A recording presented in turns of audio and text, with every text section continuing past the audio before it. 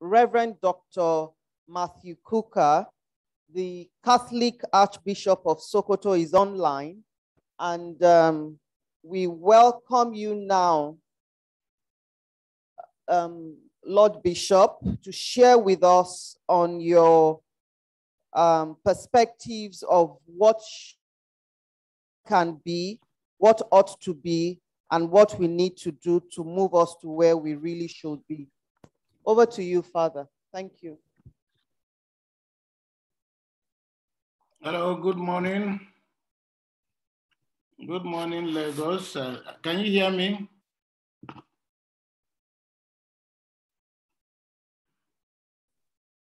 Hello?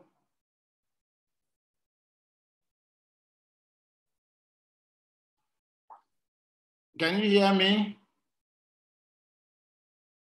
If you can hear me, please wave your hand because I can't hear you. Thank you. Okay. I hear you, sir. We can hear you. Good. Thank you very much. Well, let me first of all say how happy I am to join you. If things were different, I would definitely have loved to seize any opportunity to be with you. I was very impressed by how clean everywhere looked in the University of Lagos, and I want to commend you very much for that because it's these kind of sites are not things that are very common in Nigerian universities today. Well, once again, I thank you very much for inviting me. I can only add my voice more by way of wishing you well because you already have an existing institution. So I think there's definitely, we can assume a certain level of clarity about intentions and what you are out to achieve. The lady who spoke, whose name I didn't quite get, already made the point, and I probably just skip through that because the issue of theorizing has already been done. And I think we've got over 40 or 50 years of political science theories and theoretical formulations across Africa as to what is wrong with the continent, how might the continent develop. And we have a lot of literature, especially given in the heydays of Marxism, when in a bipolar world, a good number of our scholars, and I think it's safe to say that social sciences in Nigeria in the 60s and beyond were literally in the stranglehold of Marxist or socialist scholars. And their dominant role in academia has filtered into the Nigerian media. And the result is that we have a frame of social that feeds on that logic. So clearly, capitalism has existed in our country only in name, but the point to be made is that we have had enough of theoretical formulations as to what really are the best ways of Africa moving forward. In the days of our bipolar world, from the 60s, everybody with the Bandung conference, we had a little bit of clarity of mind about where we were going, and whether it is the Nassers of Egypt or the Kwame Nkrumahs of Ghana, or the Amino Kanos or the Awolowos of Nigeria and Julius Nyerere, there was definitely a socialist bent and a Marxist bent, perhaps largely because of the people-oriented philosophies embedded in these assumptions. But after over 50 years of theorizing, after 50 years of the Cold War, well, I don't know whether to say happily or unhappily, communism was said to have ended in 1989. And we seem to have gone back to the bottom of the hill again to ask the basic questions. What really are the tools that we require to make Africa work? I believe many of us are familiar with the Greek story of Sisyphus. And I've often used this image in talking about Nigeria, that we seem to be like Sisyphus. Sisyphus angered the Greek gods, and for his punishment, he was given a heavy rock, which he had to roll on top of a hill. And every time Sisyphus rolled the rock, sweating and panting the hill, no sooner does he get very close to the hill than the rock, somehow the gods managed to tilt the rock back. He rolled back to the bottom of the hill, and Sisyphus had to go back and start all over again. This became literally his life. I've often used this to actually talk about the problems of the African continent in general and Nigeria in particular. The country has been suffused by a high sense of messianism, which is why, the first generation of those who struggled for independence gave us the impression that they were taking us to an El Dorado.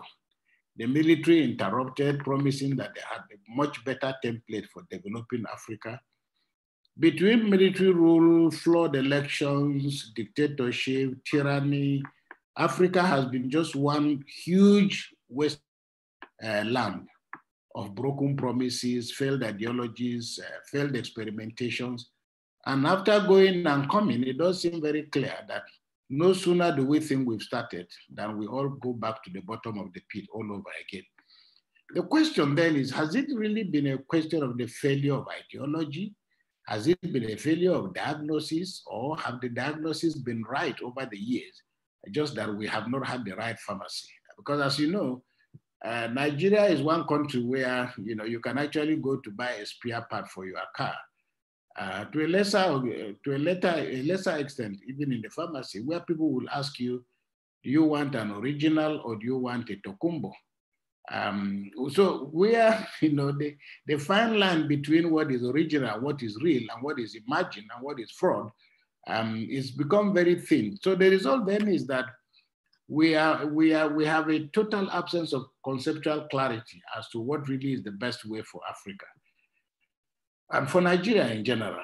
But again, perhaps we may have been under the illusion that somehow there were some silver bullets somewhere, and all we needed to do was to look very well to find them.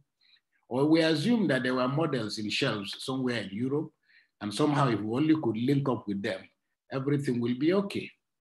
It reminds me of a joke about some wealthy Arabs, who found their way to England in the early 40s and 50s. And they went to a shop and they found bathtubs, which they had never seen. And they found faucets, which they had never seen. And then they also entered the hotel rooms and they found that you simply turn on these faucets and then water started rushing out. And having come from the desert, where oases were not so easy to find and water was literally gold to them, they were very excited. And they said, now, in whisper, they said, we have found the secret of the white man. We really don't need to worry. Now we know how these white people get water. So while getting ready to go home, they all decided to count the numbers of families in their communities and so on. And they carried heavy sacks of faucets, back to their country. They got home, called out the families and distributed these faucets and just said, look, all you need to do is just put them against the wall. You turn them on. We no longer have to go to any oasis to find water. We have found the secret of the white man. And everybody took the faucet to their homes, just nailed it to the wall. They turned the faucets on and there was no water. They turned again, there was no water. Well, I'm sure you understand the context of what I'm saying. In the same way, I think we've sent our Nigerians and Africans to some of the best institutions in the world, to Harvard, to Princeton, to Yale, to Oxford, to Cambridge, and everywhere, the World Bank, IMF, some of the top banks in Europe and America, and Nigerians have continued to excel in those environments. Yet, Africans come back home, Nigerians come back home. We've had cases of people who left the World Bank to come back to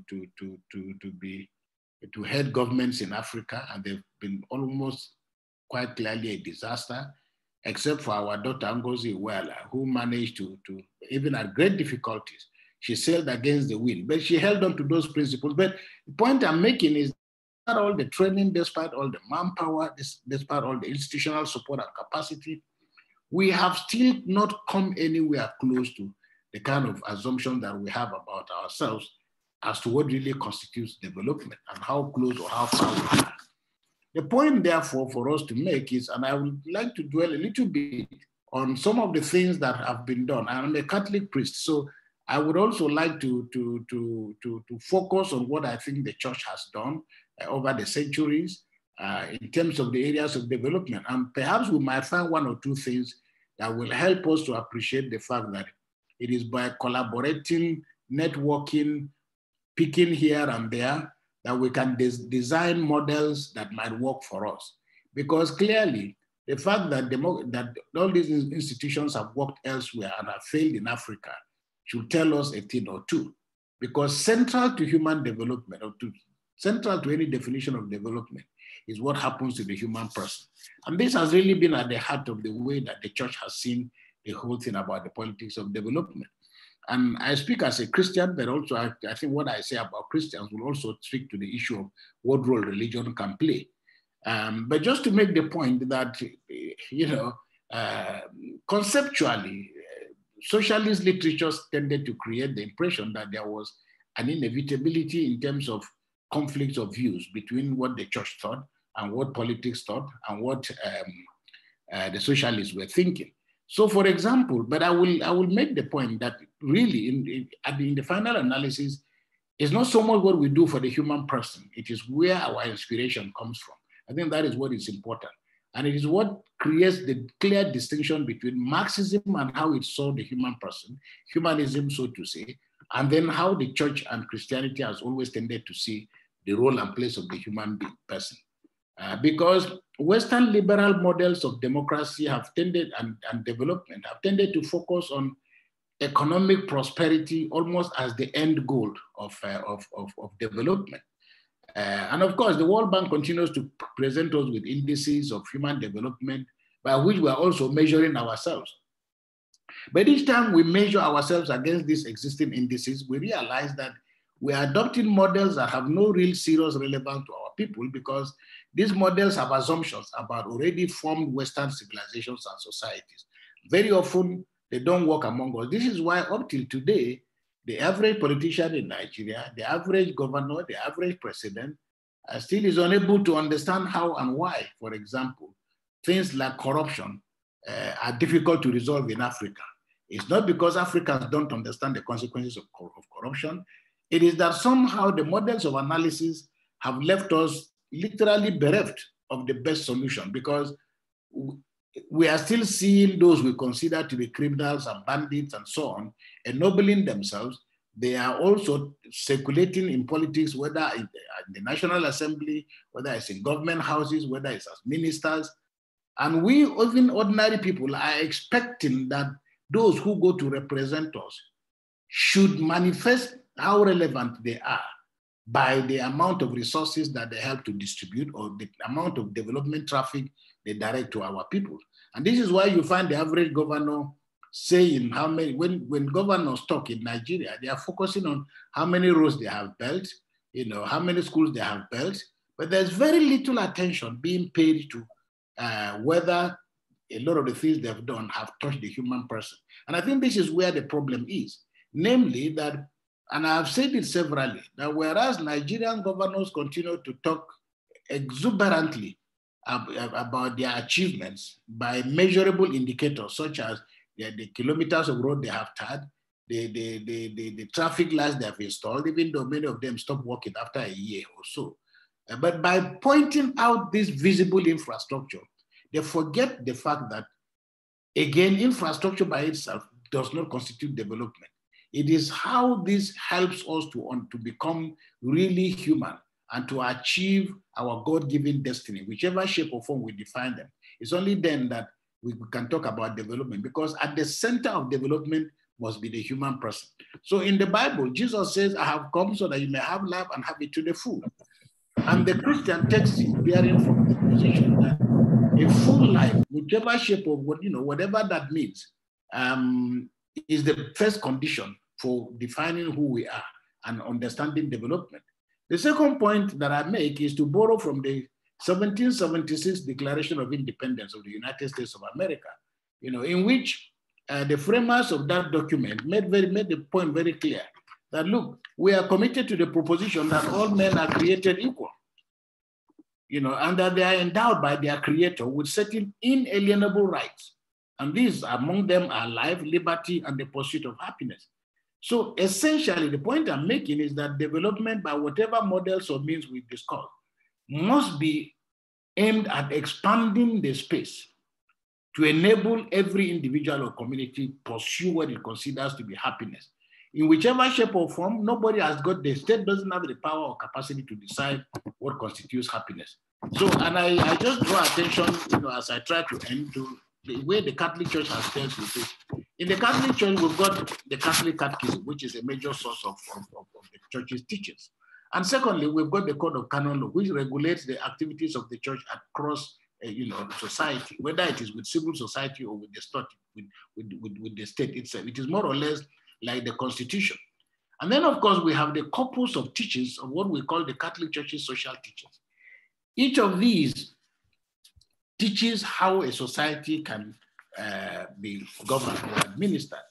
And I just want to borrow, let me take from, I just mentioned 2 or 3 of these encyclicals. The first is the encyclical written in 1891, by Pope Pius XIII, which was published, and it was a groundbreaking document because it came about 40 or 50 after the Communist Manifesto. And the Communist Manifesto had talked about the consequences, the corrosive impact of industrialization on the life of ordinary people.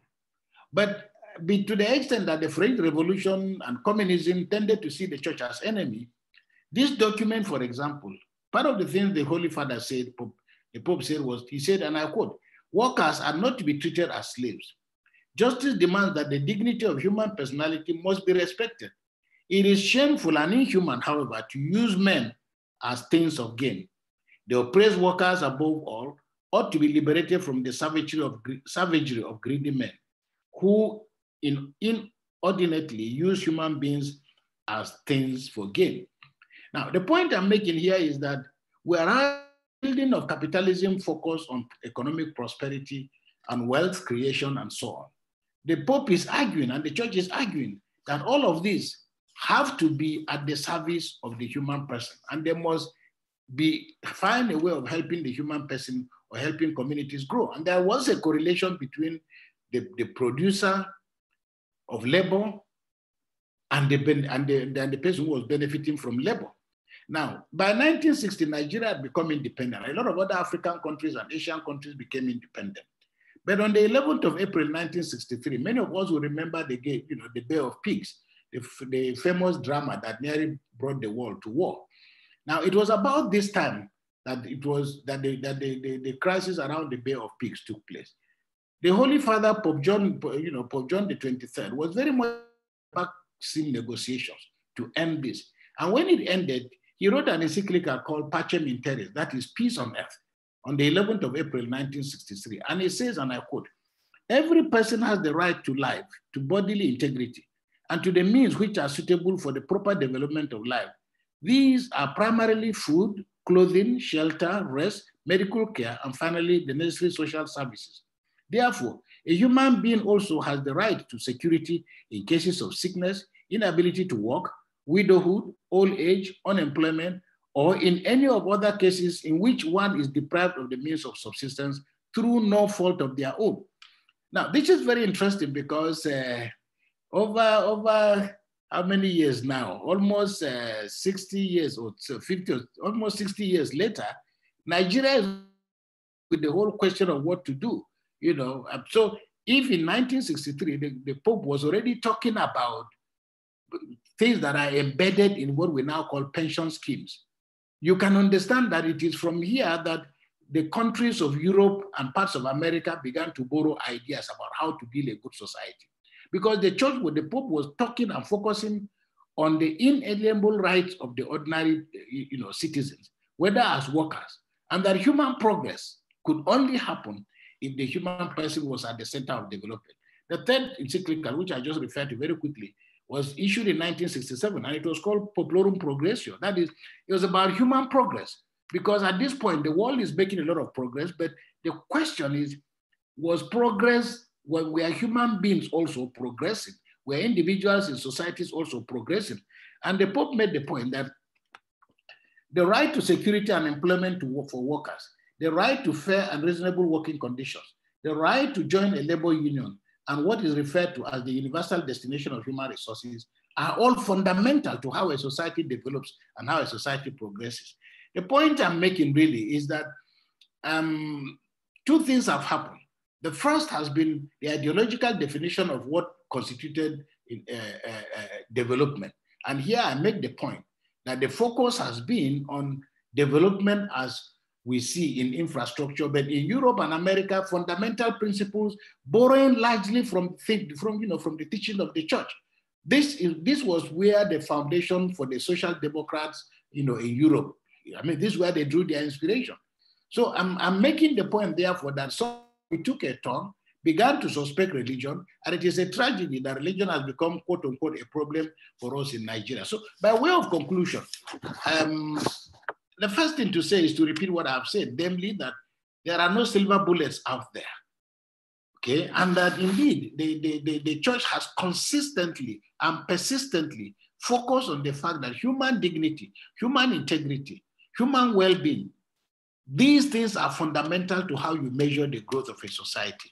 But because we often focus on what the country is doing, we talk about Nigeria's oil, but we never talk about the impact of that oil on the lives of ordinary people. And we measure the progress we are making up till today. When you talk to people in government, they are telling us not to talk about how much we are suffering because look, they are building railways for us. Governments always focus on infrastructure that are, which have also become conveyor belts for other forms of corruption. But there's no need for us to go into that. But centrally, the point I'm making, and I like to leave it at that, is that without a measurable change in the quality of life that ordinary citizens are living, a country cannot claim to be growing, no matter the size of its skyscrapers, no matter the size of its roads, no matter the size of its infrastructure, because what is the use having all these infrastructures and in the final analysis, the life of ordinary people does not change. I refer to an anecdote which I heard from Wolfenson, the former governor, the former president of the World Bank, when he visited Nigeria. He said when he visited Nigeria some years back, before his retirement, that he had a meeting with ordinary people, because he said, we're having this meeting with the ministers, with the president. We now needed to hear what ordinary people in Nigeria were thinking and how they saw their development. And interestingly, Wolfenson said that they brought these ordinary people from around Abuja. And one of them was an old chief who came. It took him about 3-4 hours to get into Abuja from one of the rural areas. And when it was time for questions, he said, look, he was asking the questions in Hausa, and what he was framing was being translated to Wolfenson. And he said, look, I had difficulties coming here because I have to cross 3 rivers before I got to Abuja. And each of these rivers we managed to cross because the rains have not, have not so high, because there are no bridges. We have cried and cried, and the government has not provided with any bridges. He said, but I've arrived at Abuja, and I'm looking at Abuja, I can see bridges everywhere, but there is no water underneath. Now, what was he seeing? He had just seen all the flyovers in Abuja that had no water underneath. And there that needed water, there were no bridges. And Wolfenson kept telling this story because he said for him, that was the best definition of the predicament of development in a country. So I'm sorry if I've gone on for too long, but let me try and end by going back to one of our greatest scholars of blessed memory, Claude Aki, who, like Amartya said, have interrogated the models of development that became very popular in the world, and came to the conclusion that, because Claude Aki actually makes the point that we shouldn't be talking about development in Africa because the project of development never even got off the ground in the first place. And his argument is that the way the colonialists framed development and the way the succeeding elite framed development so isolated the ordinary person that all he had, his conclusion is that all that was left after the analysis had been done was the predicament of the poor.